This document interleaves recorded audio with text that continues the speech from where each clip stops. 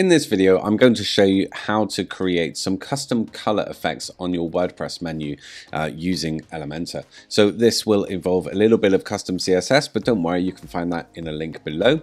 So you just have to copy, paste, and modify. So toward the end of last year, I did a site for a company who had some pretty strong brand colors in their logo, and they looked fantastic and bright and vibrant. And I had the idea of actually separating their site sections out into those colors, which worked really well. As an addition to that, I thought it would be funky to apply that to the menu. Now, not only does it look fun and a little bit sexy, but also it does help with user interface and just makes the site intuitive. As soon as they've glanced at all of this, they know that color indicates a particular section, and that applies for the navigation as well. So that's really cool. So I'm going to show you how to achieve this effect in a normal WordPress menu, no mega menus included. And also, because this does include custom CSS and the use of color in that, I'm also going to show you as a bonus how to apply Elementor Global Colours into your custom CSS. And what that means is that once you've put that color or value into your custom CSS, you don't need to then go and change that if you change your Elementor Global Colours, which, you know, is a pain. So it's best to have things in a global sense, and why not apply that to your custom CSS? Okay, so here we are at my tutorial site. It doesn't look spectacular, but we do have this effect applied to the menu. And obviously this is just red, yellow, green, very blah colors for the sake of you seeing what that is, but we will change those colors out together and you'll see how to do it. Okay, so let's go to the edit page. Now, what this consists of is a typical Elementor header, and then as you can see, we've got the WordPress menu. I'll just note while I'm here that we have the pointer set to none. That's just the way that I've approached this. I apply that in CSS. So set that to none, but otherwise it's a pretty standard WordPress menu setup, but you can play with the settings as you need. The text color initially is set on the style tab.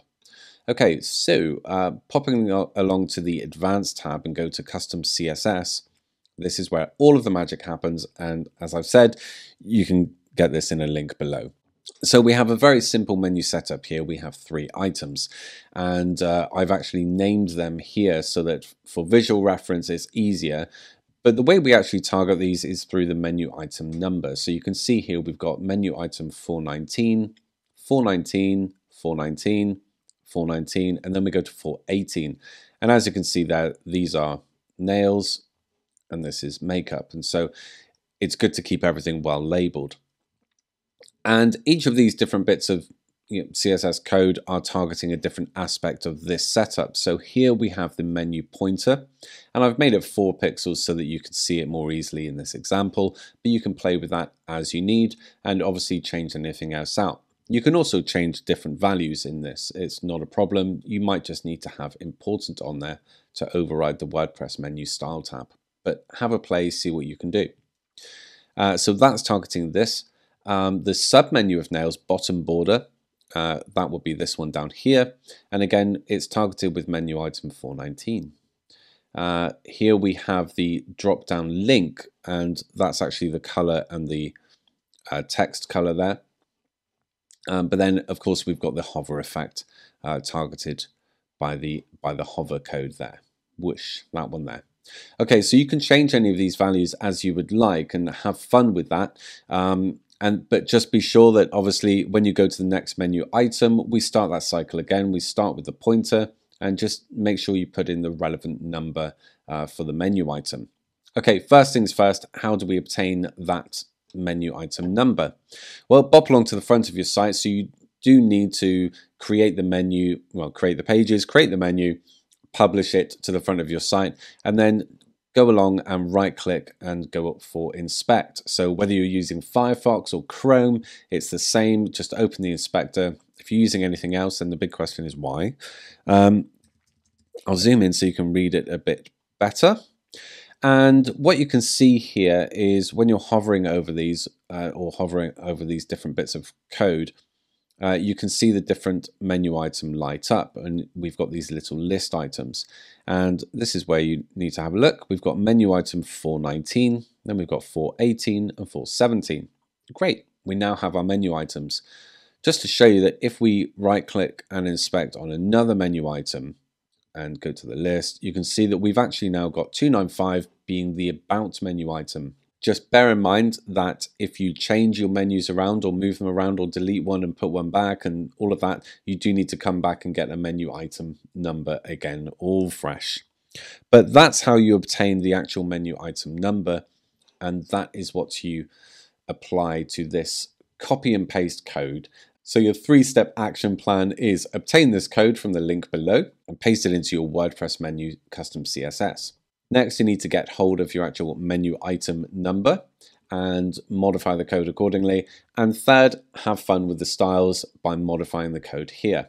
And that is how you apply this custom color effect to your WordPress menu, which looks absolutely awesome.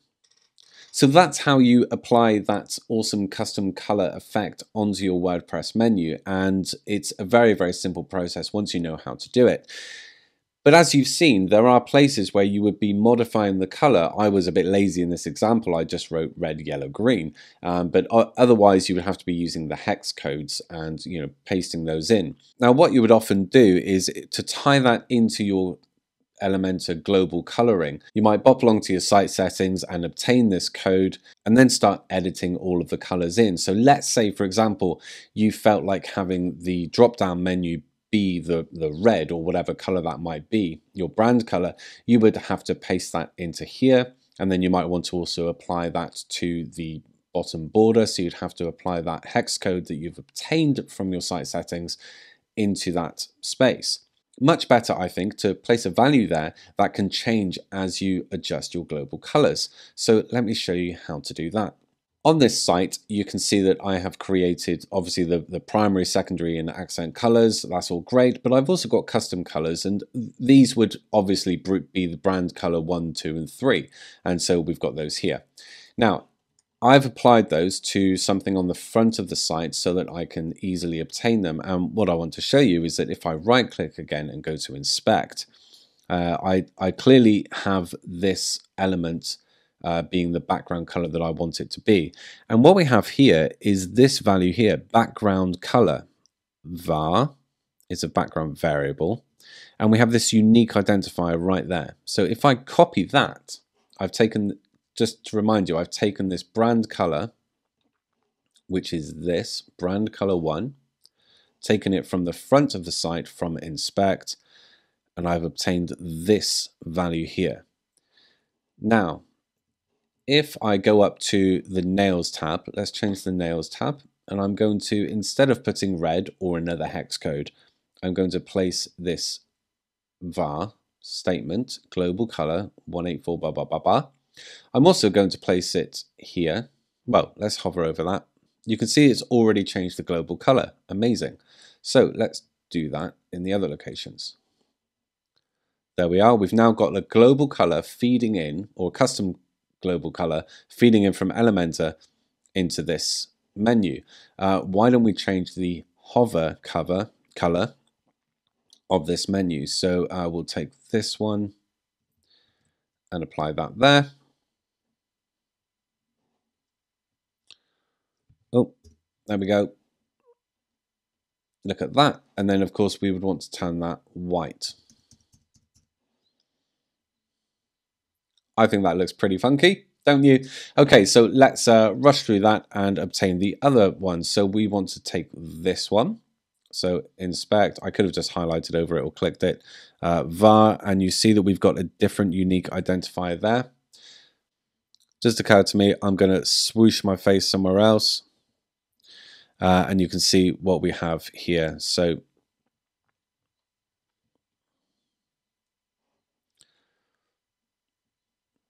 I've highlighted the item here, and then we have this var here. Okay, so that is the code that we need. Bring my face back, hi again, and pop along to the editor here. So we've got nails, but we don't want to do nails. We want to do this one. Now I'm going to,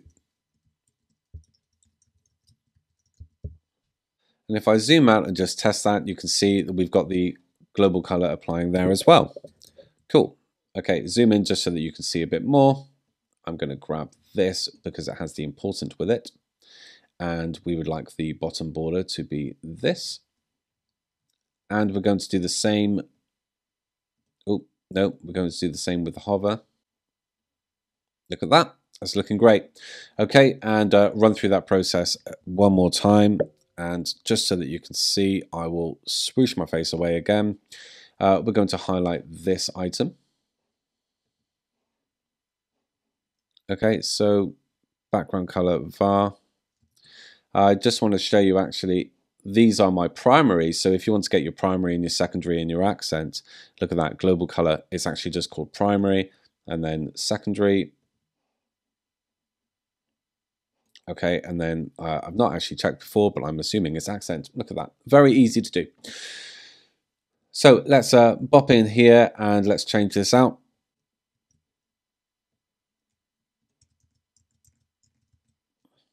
Okay, that's all done. I'm going to zoom out a bit so that you can see the effect that we have, at least in the editor.